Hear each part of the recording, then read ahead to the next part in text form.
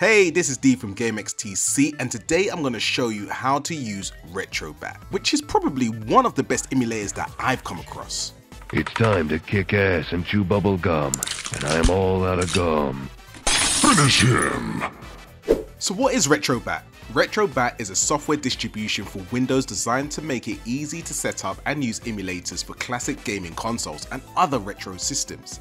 Essentially, it's an all-in-one that allows you to play titles on the NES, Mega Drive, PlayStation, Amiga. The list is endless.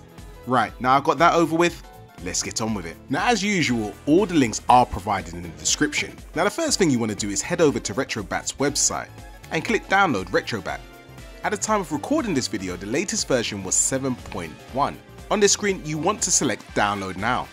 You then want to scroll down until you reach the download part of the page. You then want to download the latest version. You may get the pop-up that says you cannot download this securely. If you do, select the ellipsis menu, commonly referred to as the three dots. Select keep and then keep anyway. This will then initiate the download. You'll then receive another pop-up advising you that this application is not commonly downloaded. You can select see more to see if there's any more text. Otherwise, you click the three dots, select keep, show more, and then keep anyway. By doing so, this will complete the download. Now that's complete, you can see the setup file on my desktop. So let's go ahead and double click it. You select your language and then OK, then next. I accept, then next, click next. Select your destination folder, then next. Select your components, then next. Select whether you want a desktop shortcut, then next. And then finally, install. Now the installation process will take a couple of minutes, and once it's complete, select finish. You can then delete your installation file and we can continue with the setup. But before we continue, let's launch RetroBat and see how it looks natively. As you can see, not all the consoles are listed here, so we need to add our ROMs for them to appear. So let me walk you through exactly how you do this. So you now need to close RetroBat and open up two folders. One of the folders should be your games, which you can see on the left hand side of the screen, and on the right hand side you can see the RetroBat application folder. So the first thing we're going to do is add some games. In your RetroBat folder, select ROMs and select the console which you have games for. In my case, I've got Dreamcast, so I'm going to select Dreamcast, and then within my emulator games folder, I'm going to drag all the games that I have for Dreamcast into the RetroBat Dreamcast folder. Now I do apologize that you can only see numbers when I've selected my Dreamcast folder, and that's because I've been using GDEMU. If you want to know more about GDEMU, please feel free to check out our other video. For the purpose of this walkthrough, I'm going to add folder 57, which is the game Resident Evil. So I go into folder 57 and I drag the game into this RetroBat folder. I also have GameCube games, so I'm going to do exactly the same process for GameCube. In my RetroBat folder, I select GameCube, and in my emulator games folder, I go into GameCube and I drag my GameCube games into the RetroBat GameCubes folder. So I'm going to repeat this process for a few other games. I'm going to do it for the Mega Drive, N64,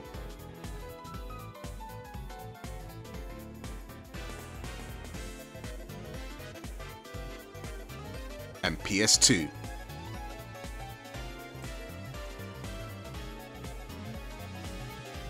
Now, some of the consoles do require a BIOS. For example, PS2 requires a BIOS for the games to work.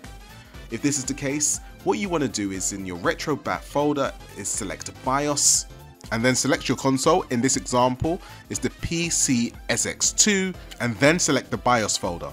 You then drag your BIOSes into this folder. Now that's done, let's launch RetroBat and see how it looks now. As you can see, all the games that we've added, the console that we've added it for, now appear on our UI. Now apologies for scrolling through this quite quickly, but you can see that it works as expected. But what can we do from here? Firstly, it's worth mentioning that if you have a PS5 controller, PS4 controller, Xbox One controller connected to your PC, then this emulator will automatically map the buttons and detect the controller. So essentially you can either use your keyboard, mouse or controller to navigate through the commands and buttons on the screen and through the game. So the first thing I want to do is make sure that my BIOSes work for my PS2. So let me go into it, and as you can see, the UI isn't that great. We don't have any cover art, but we can see the games there, so let's go ahead and load it up. Now, as this is the first time that I'm playing this game, you will receive a warning. This warning will just let you know that the BIOS files and the game may not work correctly, and whether or not you want to launch it anyway. Now, as we have already added our BIOSes, and we know that our game does work perfectly fine, let's click yes. You will then receive another pop-up advising you that the emulator PCSX2 is not installed. Select yes. The download will initiate, and once it's completed, the game will launch. As we can see that the PS2 one is working as expected, let's head over to Mega Drive and check whether or not those games work as well. So I've selected Adventures of Batman and Robin. It takes a few seconds to load, and once you've given it that time, you can see that it has worked as expected. Now, although it works perfectly fine, I'm not entirely happy with the setup of this emulator. We don't have any cover art, and our games seem to have a border. So let me show you how to jazz up this emulator. For your cover art, you need to head over to Screen Scraper. You select Register, scroll down to the bottom of the page, select a username, input a new password, confirm your password, and also input your email address. You'll then receive a notification letting you know that your registration has been successfully completed. You then head back over to RetroBat, and with your mouse, keyboard, or your controller, you select Menu, Scraper, Scraper Settings, scroll down to the bottom and input your username and password that you just created. You then select Scrape Now, and in the top right corner it'll give you a status update to let you know which cover art is currently updating. Once the process is complete, you go back into your main menu, but this time we go into Game Settings, Update Game Lists, and then select Yes. RetroBat would then go into a sync process, and if you go back into your emulator and your consoles, you will see that the cover art will now appear.